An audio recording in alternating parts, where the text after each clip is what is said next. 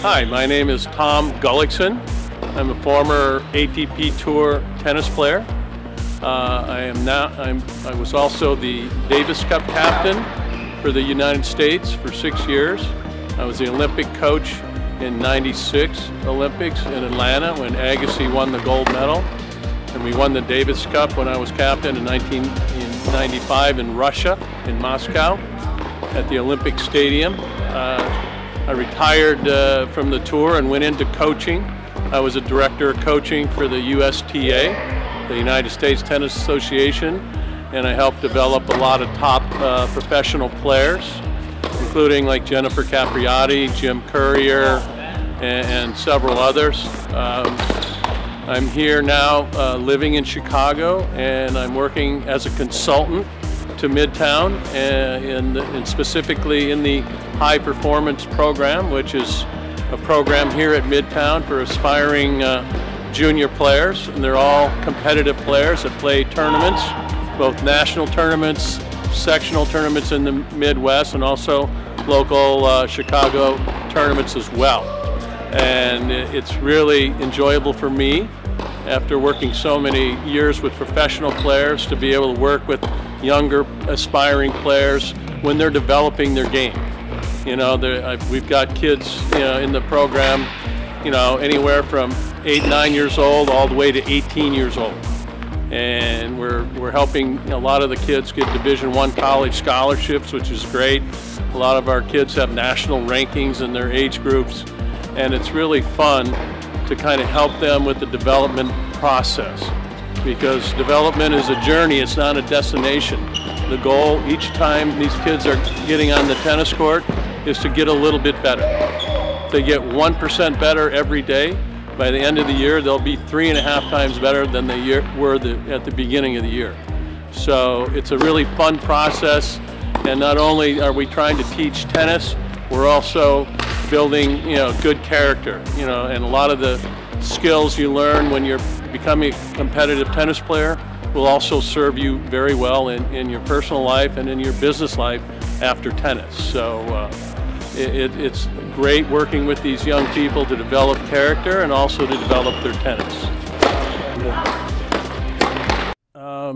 This first slide is very important. I think I've talked to some of you in this room about this. Development is a journey, it's not a destination. You know, it was very, very interesting. 2 years ago, in the off season, I sent one of my pro coaches. I was in my last job with the USTA, I was in charge of the pros, the men pros. And I sent one of my young coaches, Peter Lucasen, who played at USC with Stevie Johnson. He was coaching Mackie McDonald and Ernesto Escobedo. And Federer invited them to Dubai for 2 weeks in the off season to train with him. So they went to Dubai for 2 weeks and they trained with Federer every day. And his coach, Ivan Lubicic, a former Croatian player, very good player, you know, he said, Roger, you know, if you want to beat Nadal, if you want to keep beating Djokovic, you need to get a better backhand. You can't slice your backhand. You're slicing your backhand too much. You know, you're using a 90 centimeter head on your racket. We need to switch you. We need to take advantage of technology. So Roger went to a 97. And, you know, he started hitting over his backhand more. And my coach, Peter, was there with the two players. And the thing that impressed him most was Roger had already had like 18 Grand Slams, and he had this burning desire in the off season there in Dubai to get better. And every day, he told our guys, Ernesto and Mackie, he said, focus on your strengths, because that's what's going to win you the matches. Of course, you want to improve your weaknesses, and we all, as players, we all have weaknesses. But when you go to a competitive environment, you want to have your strengths being excellent and very fine-tuned, because you're going to win the match with your A game, with your strengths. And that's one of the takeaways they had from Roger. And the other one was like, You know, geez, I'm ranked 120 in the world. This guy's won 18 slams. Why does he have this great urgency to get better? I should have that times 10. I should have multiples of that. So I think when we think of development, you know, if you want to take how old your son or daughter is today, and what's really important is how they're playing when they're 17 or 18 years old. And if they're deciding, you know, what D1, you know, school they want to go to, or whatever level they can reach as a player, whatever their goal is, you know, for their tennis, whatever it may be. You know, you want to be able to play your best tennis as a junior player when you're 17, 18. And that's the most important thing. So what does that mean? You know, it means you have to have a long-term vision for your game.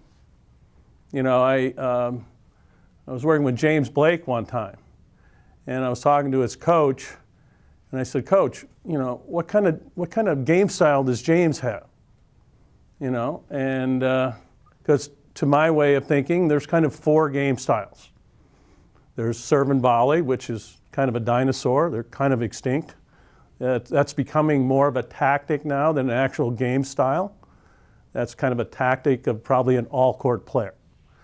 There's the all-court player, which we in the USTA, in our player development program, we really stress teaching an all-court game. And then there's this skill development. You know, and tennis is such a difficult game to play. There's so many skills you need. And there needs to be real intentional coaching around building skills. You know, if you're going out bow hunting in the woods and you have only one arrow in your quiver and you only have one style of play, you reach in, you shoot the arrow at the target, oops, I missed, now I don't have any more arrows. But if you develop a really nice game, like a Federer style kind of all-court game, when you go hunting on a tennis court, you have 10 arrows in your quiver. Oh, you know, taking the ball early and trying to come in isn't working today, so maybe I'll use the slice backhand more. Or maybe I'll hit some higher, heavier balls. You know, there's a lot of different ways that you can play and win. So that's why we in the program, I know Vasily and I have talked about this a lot, one of our goals for our program here is to develop all-court players who are comfortable, confident, and competent in all 3 parts of the court. And you can see Nadal here. Nadal is really worked on taking the ball on the rise well. He's really worked on his court positioning and taking the ball more at the top of the bounce. You see on clay, he's pretty good on clay. He's won 11 French Opens. He's, I don't know how I'd win a point from the guy if I played him now. So he defends the court from way back and hits these high, heavy balls that are just really nasty and not fun to play against. And then you see him at the net here. He's got very good volleying skills, very good volleying skills. And that's one of the things we're working on with the kids. I call them bottom edge skills. You know, a lot of the players that are playing today, topspin, topspin, topspin. And what happens with topspin is the top edge of your racket is coming off the ball first. And we go, okay, that's nice, and we all hit nice topspin. What's the bottom edge of the racket doing? You know, if you have this shot, if you have a really nice kind of slice backhand, there's like 9 shots you can hit with that. I call it the family of slices. You know, you can hit a really nice approach. You can hit a really good backhand volley. You can hit a chip lob. You can hit a drop shot. You can hit a little short slice. You can hit a nasty approach shot. There's so many shots you can hit with that slice backhand. So that's one of the shots we want to develop in all of our players. And it takes time. In fact, at one of my Gullikson Foundation events, Martina Hingis was playing. And she was very generous with her time to our Gullikson Foundation. And I asked her, because she was coached by her mother growing up. And I asked her, I said, Martina, when you were developing your game with your mother as your coach, how much time did you spend in each one of these parts of the court? And she said, Gully, I spent 50% of my time at the baseline, and I literally spent 50% of my time at the mid-court and the front court. And I would like to argue that the midcourt is probably the most misunderstood and least practiced part of the game. That's the on-the-rise skills. That's swing volley. That's approach shots. That might be a first volley after you serve and volley. All those shots are kind of mid-court shots. And they're all fueled by one simple concept of ball recognition. If Vasily and I are playing, he hits me the ball comes off his racket. The first thing I do is I read where his ball is going to bounce. And then I decide how I'm going to receive the ball. Oh, it's bouncing short to my forehand. I'm going to take 2 steps in, take the ball on the rise, and catch the top of the bounce and hit it cross court. So that's the kind of ball recognition that you need, you know, to be able to develop these types of skills. And like Nadal, for example, you know, when he comes to the net, he comes in with such advantage. It's not like Stefan Edberg and Patrick Rafter in the old days, they're serving and volleying on 102-second mile kick serves and coming in and scraping low volleys off the bottom of the court. You know, I mean, he hits a huge forehand, and the guy's in the dead run like this, and he's coming in to volley, and he looks like a superstar volleyer. He has so much advantage that, you know, he's going to make that volley, but he's a very, very good volleyer, and he also plays some doubles. And that's one thing I wanted to talk about a little bit today, is just playing a little doubles for your kids. It's fun. You know, it's a team sport. There's not as much pressure on your kids when they're on a doubles court. It's fun. They can laugh, but they also develop some really nice skills playing doubles. They work on their serve. They work on their return. They're at the net, hopefully volleying once in a while. You know, they're learning how to hit angles, and they're learning different skills in doubles that will serve them well if they kind of supplement what they've learned in doubles and bring it back onto the singles court. Okay? And Vasily mentioned earlier that 1%. Every time you step on a court, your goal is very simple: get 1% better. So if you start the year with that mentality, at the end of 365 days, do a little quick math, NIU, right? You're going to be 3.5 times better. And how great is that? You've improved 3.5 times in 1 year. So, and another kind of thing that I've really been impressed with the kids is one of my most important factors as a coach. What I look for is the coachability factor. You know, when the kids, you know, come to the lesson, they come to the clinic or a private or whatever, you know, they have an open mind, hey, to listen to the coaches, absorb some information. You know, you don't have to agree with it all. You can disagree with it, you can talk to the coach about it, but just a coachability factor where you're very open to learning and trying to improve your game is such a big factor. And, you know, I hope your kids keep that kind of coachability factor as they progress and kind of go up the food chain a little bit of tennis, okay? I was a director of coaching for the USTA for almost 4 years, and I had one of our first slides was, you know, we want to develop players that are physically fit. It sounds kind of simplistic, but it's so important. And for kids your age, whatever age they are, I think the more they can buy into the fitness factor, the better tennis player they're going to be. Because what happens to the game as your kids get older, bigger, stronger, the ball is starting to go a lot faster. The serves are coming much harder. So the game really speeds up. The game just speeds up. And then when you watch pro tennis, you're like, how are these guys reacting to these 140 mile an hour serves and 115 mile an hour forehands? It's just insanity. You know, the level of fitness and physicality that the players have. So so physically fit, really kind of, you know, really buy into the fitness factor. You know, there's so much tennis to learn. It's like, oh, isn't it enough to work on my volleys and my second serve? And, you know, things like that. Yes, and it is enough, but it all starts with that base of fitness. Technically sound. Okay. Yeah, I mean, my goal for your kids and any young player is to be a mini professional by the time they're 14 years old. They should have every stroke that the pros have by the time they're 14. And that takes a lot of skill development and what I call intentional coaching.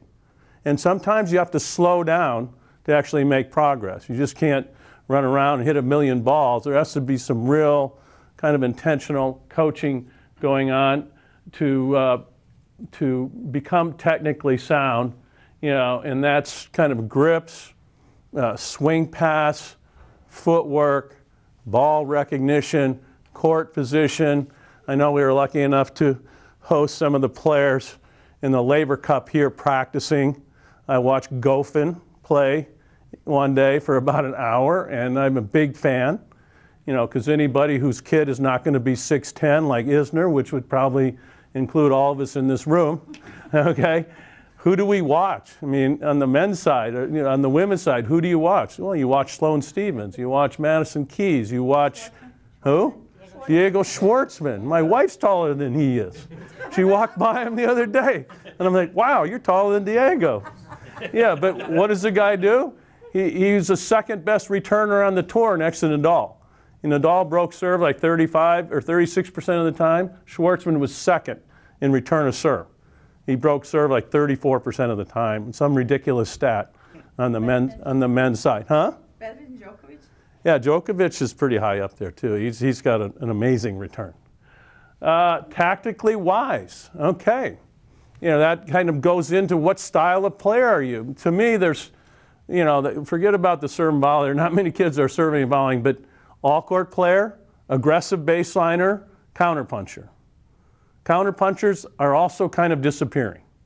And that's guys or girls who can run all day and get one more ball back. In fact, I was lucky enough to play on the tour for 11 years against some pretty good players. Borg, Connors, McEnroe, all those guys. I lost to all of them quite a bit. Managed to sneak out a few wins once in a while. And you know, they asked Borg one time, you know, who was a man of few words. He didn't speak a lot. But, hey Bjorn, you know, what's your main strategy? Like, how did you win like 6 French Opens and 5 Wimbledons? And Bjorn thought about it for a while and he goes, you know, most of the time when the ball would come, I would hit it cross court. And every great once in a while, I would hit one down the line. Okay. That's tennis for dummies, right? Tennis 101. But yeah, that worked pretty well. Hit it cross court. The net's lower. The court is a little longer that way. It's like 81.5 feet cross court and only 78 feet down the line. So you got 3.5 more feet of court to work with. And the net is 6 inches lower in the middle than it is at the side stick. Okay? Tactically wise. So you've got to understand I wrote an article for Tennis Magazine a million years ago. And you could probably still find it somewhere, but I described the 4 styles of play: serve and volleyer, all-court player, aggressive baseliner, and counterpuncher. And then I made game plans for one to play against the other. And so once you've kind of defined your style of play, then you can kind of do your tactics. How do you want to play? How do you want to structure your tennis? What do I look like when I'm serving? What do I look like when I'm returning? What do I look like when you and I are in a rally, when the ball's in play? How do I want to play?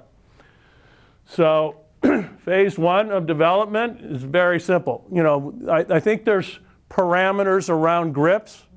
I would kind of call them ranges of correctness. I don't think there's any one grip, but you know, when I was playing in the dark ages, I know some of the guys played with a continental grip. They played with one grip. McEnroe played with one grip. He was pretty good. Stefan Edberg played with one grip. He won 7 Grand Slams, and he was #1 in the world in singles and doubles at the same time, as was McEnroe. So grips are important. Forehand grip, not a big fan of the Western grip. I know Jack Sock has a big Western grip, and he kind of uses the same side of his racket for both shots, which is really bizarre. So if somebody serves his forehand, he'll go like this and hit a forehand this way. They serve his backhand, he flips the racket this way and hits a backhand return. And he's got a really strong grip with a dominant hand, which I wouldn't highly recommend. Okay, so grips, like I think on the forehand, range of correctness, I would call it, would be kind of semi-Western to strong Eastern.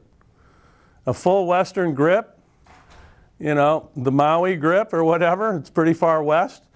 You know, it's tough on wide balls, it's tough on low balls, it's really tough to absorb a fastball coming with the Western grip. And very hard to like square up the racket face with all the movement going on. Stroke production, you know, I think the swing path, I think to me it's very simple. It all starts with the great unit turn. And you watch all the great players play, you know, you have a nice, you know, athletic ready position, the ball's coming to my backhand, which is to my right. I'm going to open up that near foot and get a nice shoulder turn, and the tip of the racket is going to be up. So now you're ready to play. Very simple. Split step, nice unit turn, you're loading that outside leg, your racket is up. If you want to hit topspin, you drop it down, accelerate through.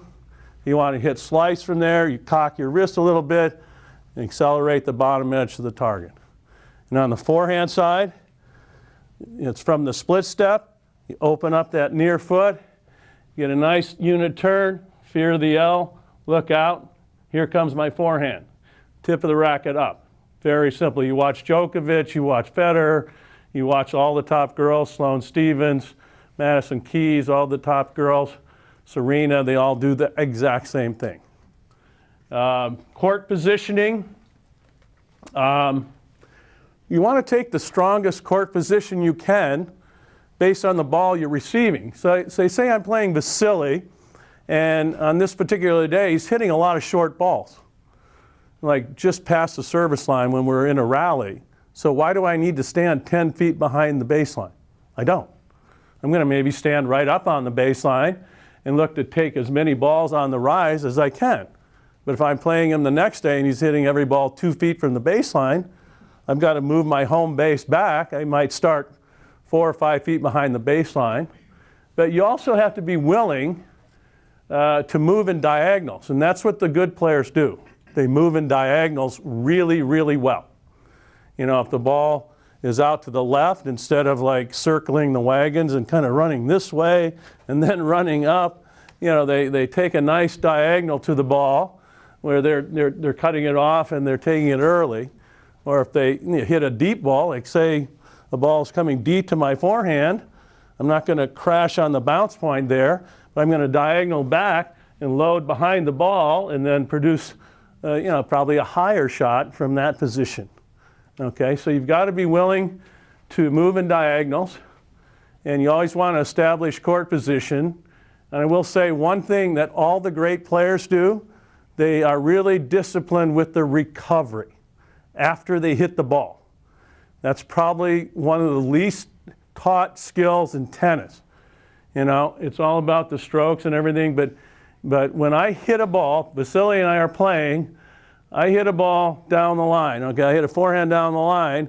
As soon as the ball leaves my racket, I need to get on the other side of that hash mark that divides the baseline to be in good position based on where I hit the ball. So as soon as I make that strike and go down the line, I'm recovering and getting to that position as quickly as I can. And then right before he hits the ball, I'm going to fundamentally do two things. I'm going to square my shoulders up to the ball. I'm going to take a nice split step. And now I can react to his shot. Remember the 4 R's. Ready, read the ball, react, recover. Okay? And that's what all the great players do. And they do it time after time after time, ball after ball after ball. In shot selection, you just have to be aware of where you are in the court. And I tell the kids all the time, If you're in the green zone, way behind the court, if you're in Baghdad somewhere in the green zone, you want to play the Golden Arches McDonald's shot. You want to play the high heavy and give yourself time to get back up on the court. But if you're inside the court in the Pacific Ocean, in the blue part of the court, you're going to be stepping in and you're going to be driving through the ball a little bit more, and you're going to be probably on your front leg a little bit more. So you don't want to kind of come inside the court and go like this with an open stance. You want to kind of step in on that shorter ball and really drive through the ball. So your shot selection is based on your court position. It's also the score. You got to play to the score. You know, if I'm up 40-love, I can open up the playbook and maybe try a stupid drop shot or something because I'm up 40-love. But if I'm down, you know, 30-40, it's probably not the best time to hit my first drop shot of the match when I'm 1 point. And my twin brother Tim and I had the great honor one time of working with Pancho Segura for a week. And he was one of the best tacticians ever as a coach. You know, he coached Jimmy Connors for quite a while. And he always used to say, play to score, buddy, play to score. You know, when you're two points up or more, you can open the playbook. But when you're even in score or behind, you play percentages, okay? You play the percentage shots. Okay, so we're building an all-court game, and that's important. We're working on those shots and all those different parts of the court. The serve, incredibly complex stroke to learn, a lot of moving parts, okay? But we want to be able to build a serve that's reliable, where you can hit your spots, and you can use variety. You know, you can hit the slice serve, maybe the flat, you know, when your kids are littler, it's hard for them to hit a flat serve, but, you know, the hard slice, the top spin, you know, mixing up the spins, speeds, and placements. And you want to have a technically really solid serve, but all the power, everybody thinks racket, racket, racket. You know, Brian, our physical coach, will tell you, you know, it all starts with the legs. I mean, tennis is a lower body sport. All the power in tennis comes from the legs and the loading phase of the stroke. So you watch a good server, like Isner's got an amazing serve, Federer's got, you know, all these guys. When they toss the ball, they get in this nice loaded position here. You know, the first move from this position, the loaded position, is they're driving their legs. So it's like an NBA rebounder. It'd be like toss, load, and then explode. You get that good explosion with the legs, and that drives you up and into the court. And after the serve, you know, forehand's probably the biggest shot in the game. I mean, you watch Djokovic, you mentioned Djokovic, who's obviously got one of the best two-hand backhands ever in the game. It's right up there with Agassi's, for sure. But he plays probably 60% of the court with his forehand, maybe 65%. And a guy like Nadal will play 75, 80% of the court with his forehand. Reason being, it's just a more flexible shot. A forehand, you can hit it bigger. You know, some of the guys, you know, Del Potro hit a 115-mile-an-hour forehand, you know, this summer at Wimbledon. I'm like, what? 115, is that kilometers or miles? You know, what is it? But, so building weapons. As your players get bigger and stronger, I would highly recommend we continue to strive to build the forehand into the weapon. And I think on the women's side now, you watch the top players in the women's game now, they're doing that more and more. You know, 10, 15 years ago, if I was playing with a WTA player and I fed the ball right down the middle, 98% of them would step around their forehand to hit a backhand just because they had this kind of second hand on the racket. They had this safety factor built into the stroke. And now, you know, like Sloane, Madison, they're playing a big percentage of court with their forehand now. They're really trying to build that weapon on the forehand side. I mentioned the volleying skills, the bottom edge skills, the slice, you know, I call it intangibles. Some players have great intangibles, others don't. And you got to be able to develop, you know, good continental grip skills where you can, if I get put in an awkward part of the court, say low to my forehand, I can't really hit it, got to reach down and hit a nice defensive slice or certainly the bottom edge skills on the volleys and the slices. Very, very important skills to develop, because not only can you use them to defend the court, you can play a good defense, but if you have a really good slice, I tell the kids, do you want a butter knife or a steak knife? A butter knife is nice, it slices through the butter, but a steak knife, you can really do some damage. So you want to really be able to knife that slice and accelerate through.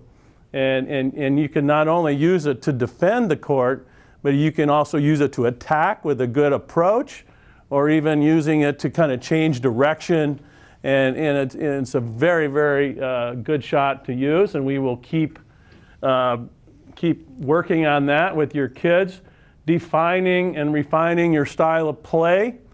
As you get bigger and stronger and the serve starts developing, the kids are hitting the ball harder, they're going to develop their style of play.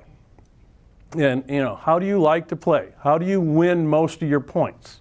These are some of the questions that we're going to ask your kids. And then, once they kind of understand how they like to play and what their real strengths are, then, we'll work hard on building those strengths. And if you have a certain style of play, like say you're an aggressive baseliner, well, you really want to be good at taking the ball on the rise and driving through it. It's not good to say, oh, I want to be an aggressive baseliner, and you're lifting every ball and just hitting loops all the time. That's not an aggressive baseliner. Aggressive baseliner has to drive through the ball. And then just embracing the fun and challenge of doubles. I mean, doubles is still a pretty good part of college tennis, and we've got the ITA national indoors coming.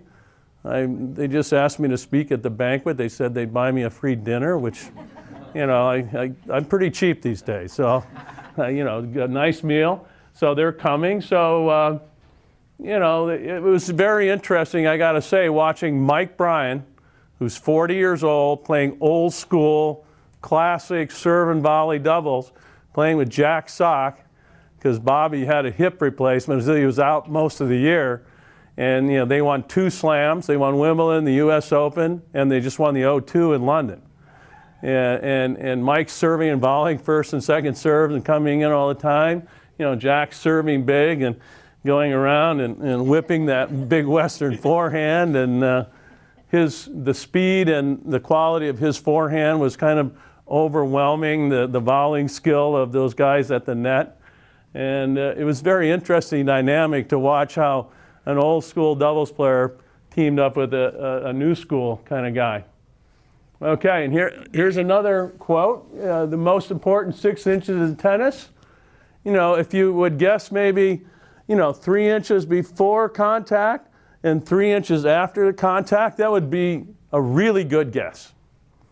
Because all the good stuff happens out in front of you. Nothing good happens kind of even or behind you. But really, the most important 6 inches in tennis that your kids can ever develop is between their left ear and their right ear. And I had the good fortune in 1982 to work with a sports psychologist by the name of Dr. Jim Lair, who's written like 16 books on the subject. He's kind of the world-renowned expert.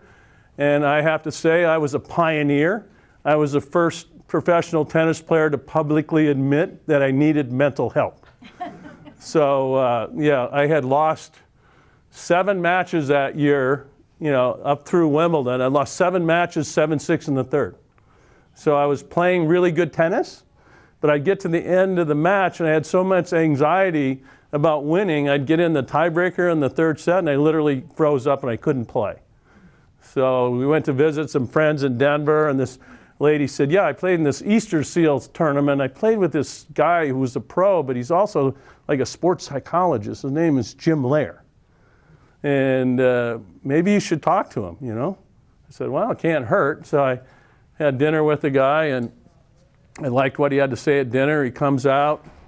We work on things like in between points, how you hold your racket, holding your racket like this, and your non-dominant hand, your body language, your self-talk, you're using visualization, And I never really thought about this stuff before. This was 1982. And, you know, at the end of the 3 days we worked together, I said, Doc, this has really been great. How much do I owe you? And he said, you know, I'm just trying to get started in this field. And, you know, I've worked with some of the Denver Broncos and the Denver basketball team, but, you know, I really love tennis. Tennis is my first passion. So if something I've said or done helps you, if you just give me a plug in an article or interview, we'll call it even. Otherwise, you know, you can pay me and our relationship will remain anonymous, kind of like Michael Anthony. So I said, I like that option better. I'll give you a plug. So I went to Phoenix and I played team tennis. I finished second in singles, second in doubles, and I won the mix. I got a check for like 60 grand, go to the Open, get to the quarters of the singles. Tim and I got to the semis of the doubles. All the guys in the locker room like, hey, Gully, you laid on your shrink's couch lately and all this kind of stuff. And all of a sudden at the Open, they're going, hey, what's that guy's name? You think he'd mind if I give him a call? So yeah, I mean, the whole mental part of the game is huge. And I tell the pro players that I work with all the time, especially the more younger guys, the developing players, I said, when you're playing a tennis match, it's hard enough. You and I are playing, you're trying to beat me up, and I'm trying to beat you up. Now, if every time I miss a ball, if I'm being really negative, I'm beating myself up, it becomes 2 against 1. It's you against me and then me against myself. So when you're playing, you want to keep it to 1-on-1. You know, you don't want to make it a 2-on-1 against yourself. I don't like those odds. So, so yeah, when your kids are developing, you know, we really like to see, you know, this is all coming from the USTA. They've done a million, you know, bunch of research on all this stuff. We like to see kind of a ratio of 2 wins for every loss. You know, if you're losing all the time, that's not good. If you're winning all the time, that's not good. Because what are losses? Losses are learning opportunities. Thank you for beating me. You just proved to me I need a better backhand. Your forehand and my backhand, big win for you. So I'm going to go out and work with my coach. I'm going to shore up that backhand, and I'm going to be better the next time we play. So thank you very much. In fact, Federer said something very funny about his backhand, because when he started on the tour, obviously when the players see one-hand backhand, they always go heavy to the backhand and up high. And Federer, and they talked about Federer. Well, how did you get a better backhand? He said, well, I'd like to thank my fellow competitors on the ATP Tour. I think in the first 3 years I played on the tour, I probably hit 2 million backhands. So I'd like to thank all you guys for giving me a better backhand. Okay, so losses are learning opportunities. That's all they are. And what are your takeaways? Okay, my second serve got beat up. Court positioning, I found myself way behind the court too much, and the guy hit like 10 drop shot winners against me, so clearly I have a little bit of court positioning issue, and you know, my backhand broke down a little bit. Okay, great. Well, then you go out and you work on that stuff, and you know what? You're going to get better. You're going to get better. So, yeah. Okay, this leads us into the physical part, and as you can see, I'm not an expert on the physical part, but you know, it doesn't take any talent to get fit. All it takes is discipline and effort. That's all it takes, you know, and some good guidance by some good people. Okay, but the #1 building block, you know, to being a good tennis player is a physical fitness. That's the bottom of the pyramid. You've got to be fit. And as your sons and daughters get bigger, stronger, faster, the ball is going to speed up. The game really speeds up at the higher levels. So you need the physicality, and the kids need to commit. Sure, okay, I'm playing tennis 3 or 4 times a week, and I'm playing a lot of tennis, but you know, this is an extra, this is an add-on. It's really the base. It's really something that we all need to try to commit to. Okay.